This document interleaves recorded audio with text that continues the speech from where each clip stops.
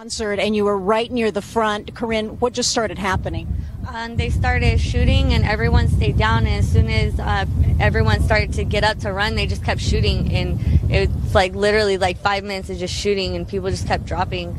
And it's definitely someone on the ground.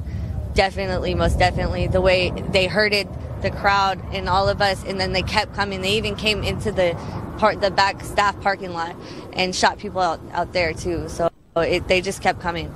That's an interesting, like, okay, in the parking lot. And there's more of this, guys, too. Let me fast forward here in the clip a little bit around the 3-minute mark and see what she says there. Listen to this.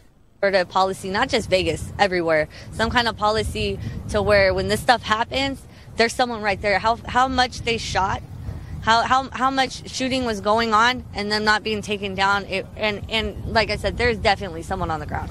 Did you have any friends at this concert? Is there anyone that you don't know what has happened to them at this point? No, but I do know a lot of people that escaped with us, have friends that have been shot and they left them behind because, you know, it's fight or flight. You can't really, you know, take people with you and stuff like that.